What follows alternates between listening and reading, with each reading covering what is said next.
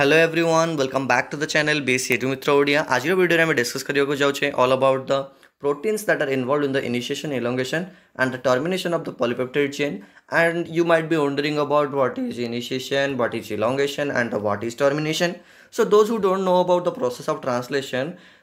do check out the previous videos that we have recorded in the playlist section of the core paper 11 unit number 2. So से video गुडी को देखला परे तुम माने एक topic regarding proper idea pi परिबो. So let me just proceed further without wasting any more time. So let's just start it. Okay, so ये जो proteins माने रहिले ये प्रोटीन्स सिंथेसिस रे मुख्यतः तीनोटी ही स्टेज थाए. गोटे रहिला स्टेज ऑफ इनिशिएशन, गोटे रहिला स्टेज ऑफ इलॉन्गेशन आ गोटे रहिला स्टेज ऑफ टर्मिनेशन. ओके, ये जो तीनोटी स्टेज तमे देखुछ ईच स्टेज जो रहिले ये रिक्वायर करंती भिन्न भिन्न प्रकार प्रोटीन्स जहाँ द्वारा आमर ये प्रोसेसटा प्रोसीड करे एक्यूरेटली एंड एफिशिएंटली. मतलब कि यार एक्यूरेसी रुहे आउ ये एफिशिएंट भी होई पारे. ठीक अछि, प्रोसीड करबा इनिशिएशन रे को प्रोटीन्स इन्वॉल्व रही थांती. तो इनिशिएशन फास्ट प्रोकारियोट से केमिति होई थाए. जदि आमे इनिशिएशन कथा कहबा को जिबा तो सेठी हमको देखा मिले initiation factor 1, initiation factor 2 and the initiation factor 3. These three factors play crucial role in the prokaryotes for initiation. So केमिति होई था इनिशिएशन. नॉर्मली जदि आमे कहबा को जिबा जो इनिशिएशन फैक्टर 1 रहिला ये कोन करे ना ये बाइंड करे 30S राइबोसोमल सब यूनिट सहित. राइबोसोम रो स्ट्रक्चर रे कोनोसी असुविधा नथिबो कारण प्रीवियस वीडियो मानन करे मु पूरा स्ट्रक्चर बुझेई छी, स्मॉलर सब यूनिट कहै छी, लार्जर सब यूनिट कहै छी, सब किछ कहै छी. So do check out that videos. Okay, फिर भी जो मैंने नुआ अच्छे मुझे आउटे कही दूसरी कौन ना राइबोसोम आमर दुईटा सब यूनिट डिवाइड थाए, गोटे स्मॉलर गोटे लार्जर. प्रोकैरियोट्स मानकर स्मॉलर सब यूनिट 30S थाए, लार्जर सब यूनिट 50S थाए. यूकैरियोट्स मानकर स्मॉलर सब यूनिट 40S थाए, लार्जर सब यूनिट 60S थाए. जो IF1 रहा प्रोकैरियोट्स मानकर ये कौन हुए ना 30S सब यूनिट से तो बाइंड हुए जहाँद्वारा ये प्रिवेंट करें pre mature association of the 50S सब यूनिट. जो 50S सब यूनिट रहा 50S सब unit which is the larger unit. And you know about that कि प्रोसेस ऑफ ट्रांसलेशन रे स्मॉलर सब यूनिट पाखे आसिक mRNA पहुँचले tRNA जाकि एक्टिवेटेड और चार्ज tRNA कौन कर नहीं आसो अमीनो एसिड को एंड सेटा आसी सारा पर जाकि लार्जर सब यूनिट नीड रही है. ठीक अच्छे. सो से प्री मैच्योर केमती एसोसिएशन न हो ताको प्रिवेंट करे आमर IF1 आउ IF3. IF2 कौन करे ना IF2 रो काम बस सिंपल ये GTP सहित बाइंड है कि कौन करे ना फैसिलिटेट करे binding of the initiator tRNA. जो मेथियोनाइन रहा ना ताकू फैसिलिटेट करे आमर किए ना इनिशिएशन फैक्टर 2 जहाँ द्वारा ये अटैच हुए फर्दर जाए स्मॉलर 30S सब यूनिट सहित in the presence of the mRNA जो mRNA थी. Okay, so after that IF3 already कहली कि ये प्रिवेंट करे आमर केमती 50S सब यूनिट प्री मैच्योरली एसोसिएट न हो. आफ्टर दैट जब तुम इनिशिएशन फैक्टर कहबा जीवो यूकैरियोट्स मानकर कौन मान थांती तो आम जब कहबा जीवा eukaryotic initiator factor 1, eukaryotic initiator factor 2, eukaryotic initiator factor 3, eukaryotic initiator factor 4, complex eukaryotic initiator factor 5, eukaryotic initiator factor 6. ये 6टी फैक्टर कौन करती प्रोटीन्स कौन करती ना मेजर रोल प्ले करती. तो वन बाय वन डिस्कस करवा. तो फास्ट ऑफ ऑल कहबा गले जो इनिशिएटर यूकैरियोटिक इनिशिएटर फैक्टर रहा इनिशिएशन फैक्टर तो ये कौन करे ना फास्ट ये स्कैन करे देख mRNA जो रहा ना mRNA तो सिंथेसिस एक पळे आसबो बट एथिरे स्टार्ट कोडन कोठी अछि तुम माने कहतिबो कोडन्स कोन what are the कोडन्स are the triplet just like A U G. This is your start codon. ये स्टार्ट कोडन को फाइंड आउट करिवार काम कहार ना यूकैरियोटिक इनिशिएटर फैक्टर 1 बा EIF1 रो. EIF1 कौन करे ना ये स्कैन करे प्रमोट करे mRNA रे कोठी ए कोडनटे अछि एंड जो थी से इनिशिएशन स्टार्ट हो. जो रहा फैक्टर नंबर 2 ये कौन करे ना ये GTP सहित बाइंड है कि कौन करे ना इनिशिएटर करे and methionine tRNA which is the एंटीकोडन for AUG जहाँ द्वारा कौन हुए ना टर्नरी कॉम्प्लेक्स थियरी हुए जहाँ एसोसिएट करे 40S राइबोसोमल सब unit which is the smaller सब यूनिट. ओके, ना आफ्टर दैट जब कह फैक्टर नंबर 3 जे कि कौन करे ना प्रिवेंट करे एसोसिएशन ऑफ द 60S सब यूनिट टू द 40S केमती 60S सहित प्रीली मैच्योर न हो तो सेटा प्रिवेंट करे आमर factor number 3. Factor number 4 complex कौन करे ना ये इनक्लूड करे आमर फैक्टर नंबर 4E आउ क्या ना 4A ठीक अच्छे जहाद्वारा कौन हो पारे ना आमर या पारे कौन ना आमर गोटे कम्प्लेक्स या पारे जोटा कि आमर 5' कैप्रे mRNA लगी था जहाद्वारा राइबोसोमाल यूनिट्र रिक्वायरमेंट पॉसिबिलिटी हो पारे। तापर जदि कहबाक जा फैक्टर नंबर 5 काम कौन ना फैक्टर नंबर 5 काम हो ये प्रमोट करे जमती मतलब कि देख सपोज ये देख ये स्मॉलर सब यूनिट रहा लेट मी ड्रॉ दैट ये जो स्मॉलर सब यूनिट रहा ये पुणी आसिक लार्जर सब यूनिट लगे कि ना हाँ लगे बट ये जिते स्मॉलर यूनिट पाखे tRNA आसिक पहुँच जाए mRNA ता भीतर एंटर कर सारी तापर जाए लार्जर सब यूनिट नीड थाए जोटा प्रमोट करे किए ना factor number 5 in case of prokaryotes. Factor number 6 काम कौन ना ये प्रिवेंट करे एसोसिएशन ऑफ द 60 सब यूनिट विद द 40 सब unit until the appropriate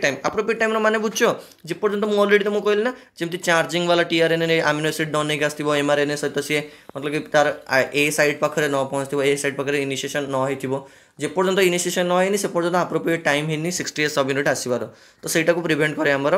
factor number 6 okay. Then तापर देखिए जी इलॉन्गेशन प्रोकैरियोट्स केमती होता है ना TU TS आउ G ये 3टा फैक्टर मेजर रोल प्ले करते ये 3टा प्रोटीन्स मेजर रोल प्ले करते तो केमी बाबा होता है ना सिंपल कथा कहबाक गले आमर जो रहा TU जे कि GTP सहित बाइंड करे एंड अमीनो एसिड tRNA सहित बाइंड करे GTP सहित अमीनो एसिड tRNA सहित बाइंड हवा द्वारा जहाद्वारा कौन करे ना चार्ज tRNA को सी ए साइड पाख को नहीं जाए ओके चार्ज वाला जो tRNA आमर रहा ताकू सी कौन करे ना ए साइड पाख को नहीं जाए EFTU तापर ये कौन हो ना ये रिजेनरेट होगापाई कौन दरकार पड़े ना इलॉन्गेशन फैक्टर TS ये इलॉन्गेशन फैक्टर TS कौन करे ना रिजेनरेट कर दे इलॉन्गेशन फैक्टर GDP को इलॉन्गेशन फैक्टर GTP को जहाद्वारा EFTU elongation factor TU further participate करि पारे इलॉन्गेशन साइकिल मानक ठीक अच्छे। इलॉन्गेशन फैक्टर G रो काम कौन ना ये फैसिलिटेट करे ट्रांसलोकेशन ऑफ द राइबोसोम मन कर एटा mRNA रहा ए mRNA रे एटा होची हमरो राइबोसोम रो स्ट्रक्चर ठीक अच्छे। ये राइबोसोम रो स्ट्रक्चर मूव कले सीना से mRNA को डिकोड करके प्रोटीन तैयारी करिवो तो से डिकोड करके प्रोटीन तैयारी करिया पे राइबोसोम स्ट्रक्चर को ट्रांसलोकेट हवा पड़ो एंड ट्रांसलोकेशन रोकेट रे मेजर रोल प्ले किए करे ना elongation factor G in case of prokaryotes. तो इलॉन्गेशन फैक्टर देखिबा यूकैरियोट्स मानकर कौन थाए तो जदि कहया कुछबा eukaryotic elongation factor 1 alpha elongation factor sorry eukaryotic elongation factor 1 beta ठीक अच्छे। ये कौन करती ना आउ elongation factor sorry eukaryotic elongation factor 2 M तीनोटी जाकर मुख्य काम कौन जनरली कहबाक गले जो फर्स्ट रहा अल्फा ये कौन करे ना डिलीवर करे अमीनो एसिड tRNA जो अमीनो एसिड tRNA रहा आपको ए साइड को नहीं जहाद्वारा ribosome GTP dependent manner show हुए। आफ्टर दैट कौन हुए जो इलॉन्गेशन फैक्टर 1 बीटा रहा गामा ये कौन करती ना रिजेनरेट करती फर्स्ट को elongation factor EF1 alpha GDP to elongation factor 1 alpha GTP को GTP रे रिजेनरेट करने द्वारा ये फर्दर जाए पुणी साइकिल यूज हो पार इलॉन्गेशन साइकिल। आफ्टर जब कहबाक जा इलॉन्गेशन यूकैरियोटिक इलॉन्गेशन फैक्टर 2 ये कौन करे ना फैसिलिटेट करे ribosome translocation obviously ribosome translocate हेले mRNA जाए सीना आमको polypeptide chain protein amino acid श्रृंखला देखा मिले ओके। टर्मिनेशन जब कहबाक जा टर्मिनेशन प्रोकैरियोट्स मानकर केमती होता है ना टर्मिनेशन पाइका किछटा रिलीज फैक्टर था प्रोटीन्स होता जहाँ आम रिलीज फैक्टर बोली कहले एंड ये जो रिलीज फैक्टर जब कहबाक जा RF1 RF2 RF3 ये तीनोटी फैक्टर मेजर रोल प्ले करते प्रोकैरियोट्स मानकर स्पेशली कहबाक गले